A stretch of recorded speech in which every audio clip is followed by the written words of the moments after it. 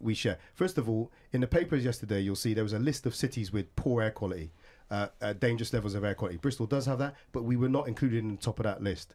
So there's talk about other places doing it and delivering is not actually reflective of the reality. Okay. Secondly, Andy Burnham has also just taken private cars out because the warning was it was having a disproportionate impact on poor people. So this is not unique to Bristol. Which you can do in these four categorisations. Yeah. Let's go to Ian in Avonmouth. Ian, on air quality and air pollution, specifically Avonmouth, which has been a bone of contention for a number of years. Ian, Marvin Rees here for your question. Thank you very much. I think Marvin's very disingenuous with his answer around air pollution, especially in Avonmouth and Bristol. You know, he's not taking into account any of the incineration activities that the West of England Combined Authority are about to sign off another £93 million contract to increase the amount of incineration and NBT processing in Avonmouth. None of the clean air zone recommendations takes into account industrial emissions.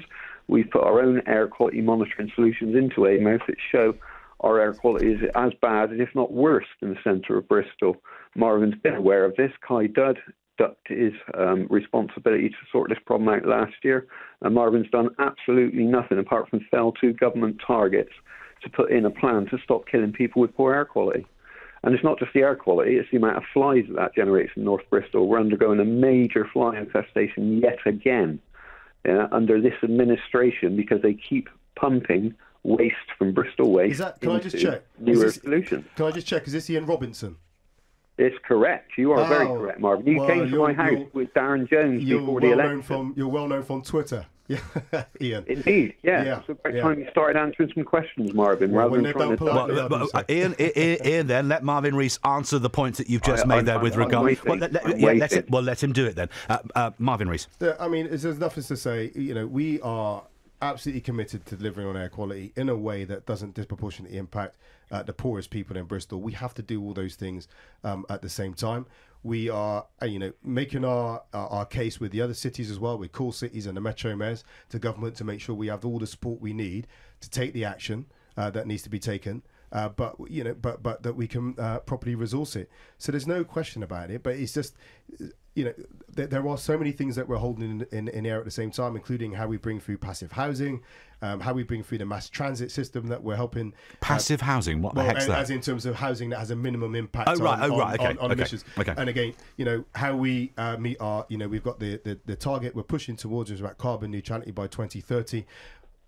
Within the city plan, I might say as well, John, that we've obviously published in January, what that is doing is agreeing a collection of city targets. That means that it's not just the council pushing at these things, but we look at all our major place-shaping organisations, such as health, university, business communities, police, all those organisations. We'll get to the city plan later this hour. I want to come back to you, Ian, and please be brief. I've got a lot of calls to get through between now and 10 o'clock.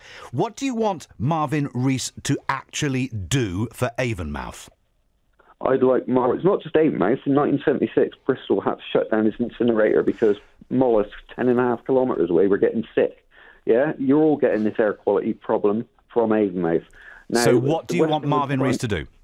All right, I'd like some proper regulation on newer solutions, Biffa bins and the rest of them, and Wessex Water and the port for their emissions, point sources to air. I'd like that properly policed. I'd like to see some prosecutions under public health legislation of the impact on residents of Bristol as a whole from these emissions.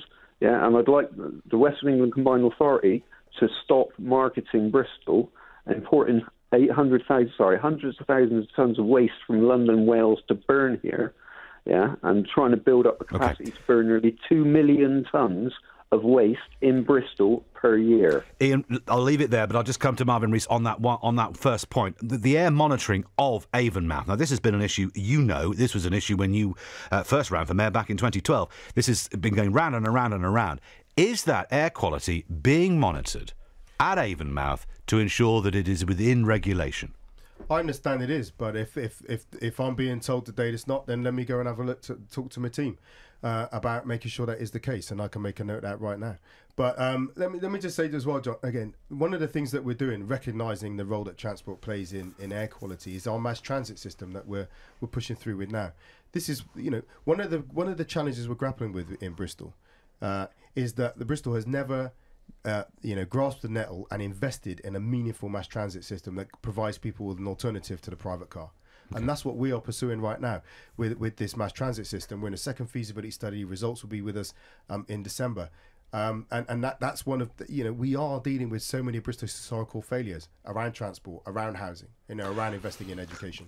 Funny you should mention transport. Let's get to Mary in Stoke Bishop before I get to the travel news. Mary, we haven't got a great deal of time before I...